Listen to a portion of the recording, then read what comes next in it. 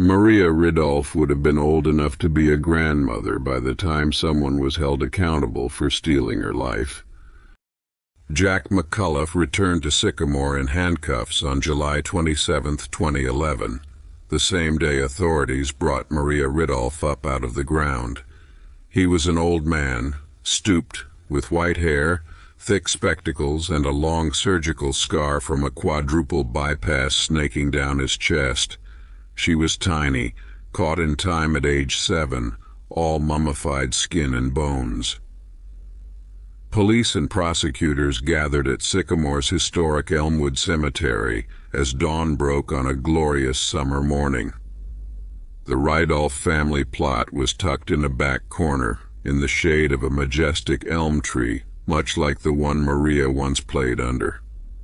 A backhoe stood at the ready.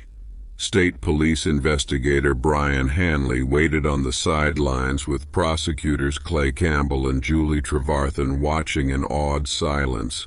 All felt a powerful connection to Maria. Trevarthen, who had gotten the Ridulph family's blessing to exhume Maria so her remains could be searched for traces of DNA, saw an overwhelming irony in the timing of events. Maria would rise up on the same day the SOB came back to Sycamore. Hanley felt it too. The slain second grader had been the central focus of his life for 3 years as his own children circled their 7th birthdays.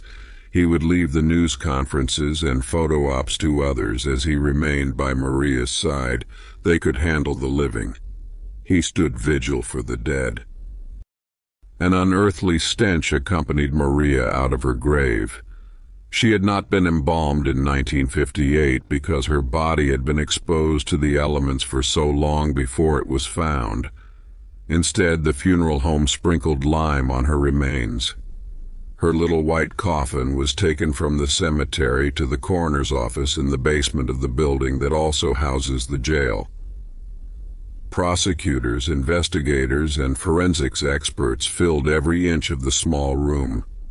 Campbell, a short man, climbed on top of a table in the back corner to get a better view.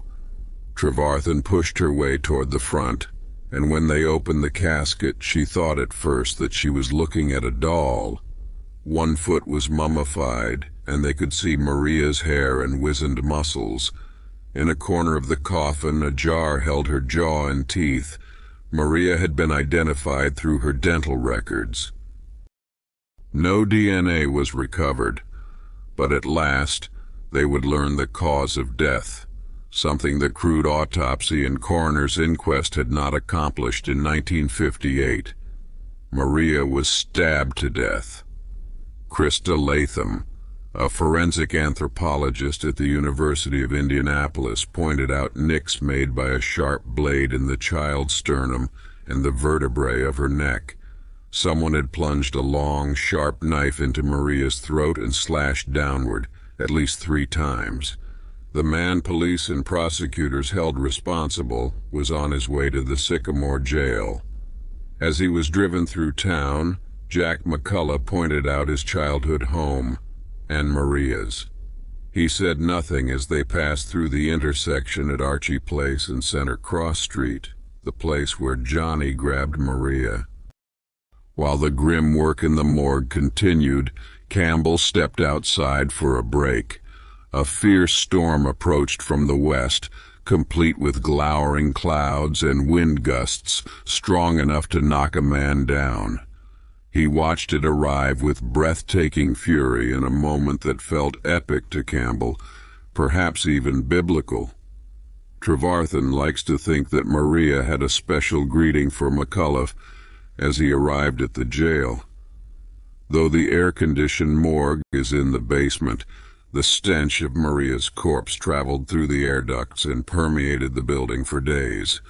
The prosecutor hopes it haunted McCullough in his cell. The suspect seemed anything but haunted during his extradition from Seattle to Sycamore. He acted more like a kid on a field trip. McCullough got the window seat in the last row of the early morning United Airlines flight to Chicago. He talked a blue streak, and it didn't take long for other passengers to realize a murder suspect was on board. By then, he had read the affidavit police submitted for his arrest and learned some details of the case against him. He altered his claims about his movements on December 3, 1957, the night Maria was snatched. He knew they had an unused train ticket to Chicago, so now he said he hadn't taken the train. He'd hitchhiked. He no longer said his father picked him up in Rockford either. He thumbed his way home.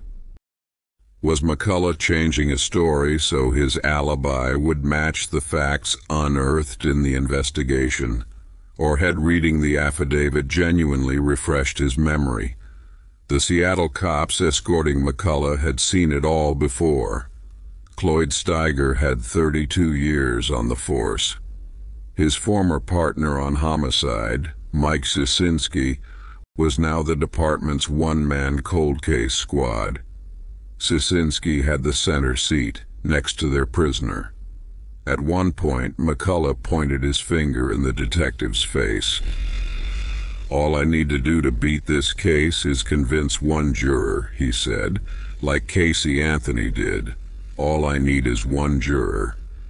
He talked about Maria's beauty, as he had during his interrogation, comparing her to a little Barbie doll. His voice took on an almost sensual quality. It gave Steiger the creeps.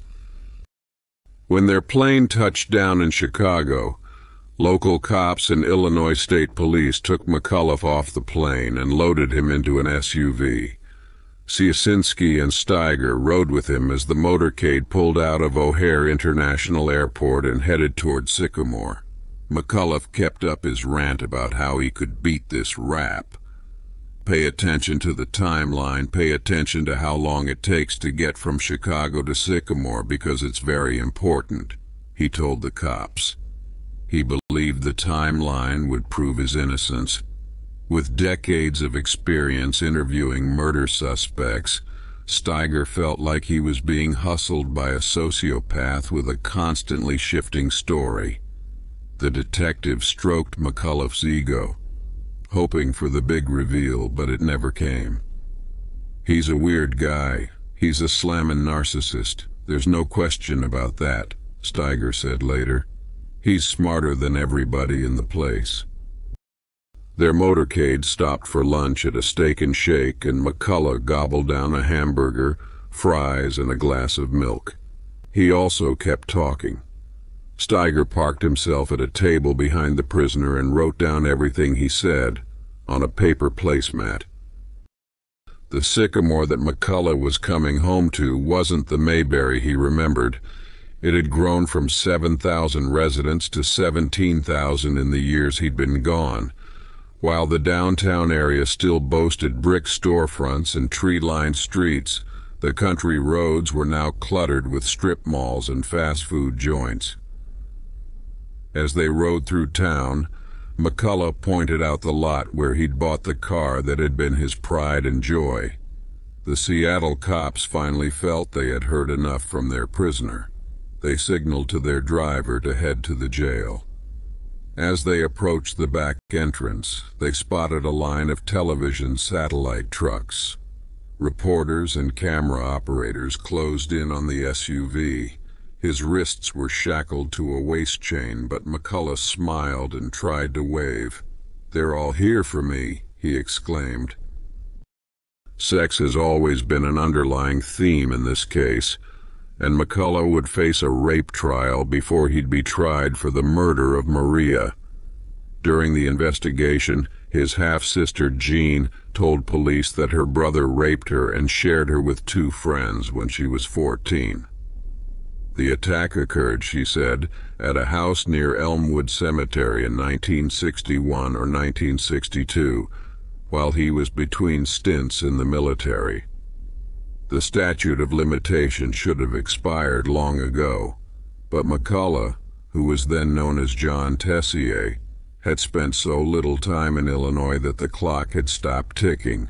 Prosecutors felt the rape case against McCullough was stronger than the murder case. Their witness was impressive. Jean Tessier held advanced degrees from prestigious universities, taught college classes, and counseled the parents of terminally ill children. She was 64, a woman of profound faith who never went anywhere without her dog Spirit. She wore her snow-white hair in a long braid down her back and dressed in flowing patterned tops and scarves. Jean took the witness stand when the rape trial began in April 2012, and she was followed by a woman flown in from Tacoma, Washington. Michelle Weinman was just 15 when she told authorities in 1982 that John Tessier had sexually assaulted her. He was a Milton, Washington police officer then, and charged with statutory rape. He was able to plead the case down to a misdemeanor, but it ended his career. With Weinman as their witness, prosecutors would argue that McCullough had a history of taking advantage of girls. The defense attorneys had made a strategic decision to try the case before a judge instead of a jury. A judge would focus on the legal issues and problems with evidence in a case this old, they thought, while jurors might be swayed by their emotions. Indeed, Judge Robin Stuckert had serious questions. Why did the accuser wait decades to mention the crime? Prosecutors were frustrated that they couldn't explain that the rape allegation surfaced during a murder investigation. Any mention of murder would be prejudicial. Jean had dealt with her trauma her own way and talked about the abuse to police only because they were looking into the Ridulph case. She didn't want to file charges but agreed to go along if it would help the investigation. The judge also questioned why there were so many holes in Jean's story, so many contradictions. Did the attack occur during the summer or the winter? Why could no one else remember the red convertible she said her brother drove?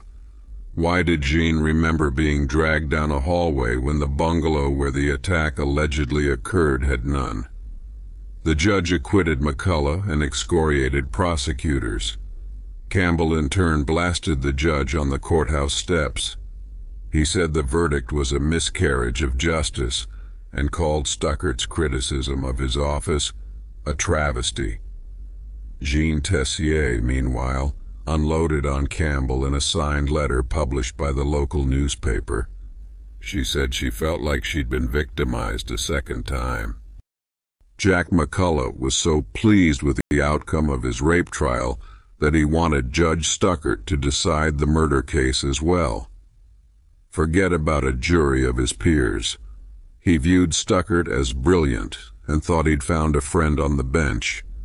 But the judge's war of words with Campbell after her verdict led Stuckert to step down from the murder trial. Judge James C. Halleck was brought in from neighboring Kane County.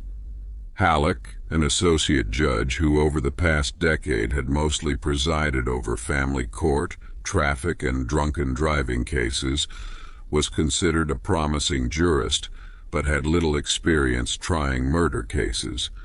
As a lawyer, his civil practice had focused on landlord-tenant disputes and foreclosures. He told the attorneys he had heard some talk about the Ridulph case around the Kane County courthouse, but wouldn't let it affect his decisions. Before the trial began, Halleck made two key rulings. Both dealt with hearsay evidence. Based on the judge's pre-trial rulings, it became a situation in which we sort of tried the case with our hands tied behind our back, says DeKalb County Public Defender Tom McCulloch. I think it was an incredibly thin case. Two types of testimony are presented at trial. Direct testimony is what witnesses saw and heard with their own eyes and ears. Hearsay testimony is what someone else told them they saw or heard. Because the accused has a right to confront witnesses through cross-examination, hearsay testimony generally is not permitted. But there are certain exceptions, especially when witnesses have died. The Ridulph case had been reopened because of a statement made by McCullough's dying mother in 1994. Nearly 4 decades after Maria's kidnapping, Eileen Tessier told her daughter Janet, "Those 2 little girls, and the one that disappeared, John did it." Prosecutors successfully argued that this statement qualified for a hearsay exception. Eileen Tessier could have been exposed to criminal charges for covering for her son. Her deathbed statement, prosecutors argued, was made against her own interests. Halleck said he would allow Janet Tessier to testify about what her mother told her on her deathbed. He'd decide later how much weight to give the statement. The judge also ruled on a hearsay exception sought by McCullough's defense attorneys. They wanted the 1957 FBI reports on the case allowed in as evidence. The documents, they argued, were key to their client's alibi. Illinois does not allow police reports, including FBI reports, to take the place of testimony from actual witnesses. Usually the authors of the reports, the cops and investigators themselves, are put on the stand. But in this case, all the FBI agents who'd been involved were dead. The reports show that Tessier had once been a suspect in the kidnapping but was cleared after FBI agents gave him a lie detector test. Then 18, Tessier claimed he was 40 miles away, trying to enlist in the Air Force. At the time Maria was snatched from the street corner, his parents and recruiters in Chicago and Rockford verified his whereabouts. He was in Chicago in the morning, and in Rockford at about 7:15 p.m., the defense argued that the hearsay rule barring the police reports is meant to protect the defendant. In this case, the defense wanted the reports admitted, and if the judge rejected that request, they argued, the reports could come in as historic records because they were more than 20 years old. Halleck rejected both arguments. The FBI reports would not be admitted as evidence. There was, however, another way for the alibi to be heard. The defendant could take the stand and testify to what he told the FBI about his whereabouts on the afternoon and early evening of December 3, 1957. But this option was a potentially dangerous move for a defendant who had told conflicting stories during his police interrogation and displayed such an odd demeanor at times. Even his defense team acknowledged that McCullough could be his own worst enemy on the stand. He would be open to cross-examination by prosecutors who could ask him about strange details noticed by an Air Force recruiter the day after the kidnapping. How did he get that cut on his lip? Why did he bring up the kidnapping that had occurred in his hometown? And why did he show off a little black book with the names, addresses, and measurements of girls in Sycamore? The hearsay ruling seemed one-sided to the defense, and the outcome felt inevitable to McCullough. As soon as the judge ruled this stuff wouldn't be admitted, I knew, oh man, I'm toast. Kathy Sigmund Chapman found it unnerving to come face-to-face with Johnny after all those years. She couldn't take her eyes off the defendant as she testified during his trial in September 2012. He stared right back at her. "My goodness," Kathy Sigmund Chapman said when she saw this newspaper photo of herself as a child. He seemed to Kathy to be smirking, like he was sure he would beat the charges. She was resolute on the witness stand as she recounted the story she'd told so many times before, how she played duck the cars with her best friend Maria, how a friendly stranger who called himself Johnny offered them piggyback rides. She recounted how Maria and Johnny were gone when she returned from a quick trip home to fetch her mittens. She was shown an old newspaper photograph of herself as a child displaying those mittens. "My goodness," she said. Kathy stood her ground when she was shown the same 6 photos of suspects she'd seen in 2010. She was firm in her conviction that she had identified the right person, and without hesitation went straight to the 4th picture from the left. "This photo right there," she said, tapping the picture of John Tessier. On cross-examination, McCullough's defense attorney pointed out that Tessier's photo differed from the others, but he couldn't shake Kathy. "That picture was slightly different than other pictures, is it not? Is that fair to say?" he asked. "No, it was the picture of Johnny," she said. Eventually, Kathy acknowledged that the young man in the photo she chose wasn't wearing a suit as the others were, and she agreed that the background in his photo was darker. But, she insisted, it didn't matter. "I wasn't looking at background." She said she focused on the man's features. Janet Tessier testified about her mother's dramatic deathbed statement, recounting the story in a straightforward fashion, without drama or embellishment. Asked why she didn't prod her mother for more details, she responded that she was reacting as a daughter, not an investigator. The defense countered with its own witness, Janet's sister Mary Hunt, who'd also been at her mother's side when she was dying. Hunt reluctantly testified that she heard her mother say only, "He did it." She could not say who he was or what it was. 3 jailhouse snitches who came forward, 2 of them just days before the trial, testified about conversations they had with McCullough at the DeKalb County Jail. They all said he admitted killing Maria, but each gave a slightly different account of the killing, and all said Maria died by strangling or suffocation. They didn't name the cause of death determined by a forensic anthropologist: stabbing. Jailhouse snitches are notoriously unreliable. They are criminals, or at least accused of crimes, so their credibility is suspect. Most inmates who offer testimony are looking to cut a deal for themselves by hanging someone else out to dry. Kirk Swaggerty, Christopher Diaz, and a third inmate who testified under the pseudonym John Doe had been locked up with McCullough on cell block G. Swaggerty was the first to provide information. He wrote a letter to the state's attorney's office. His motive, he said, was to do the right thing.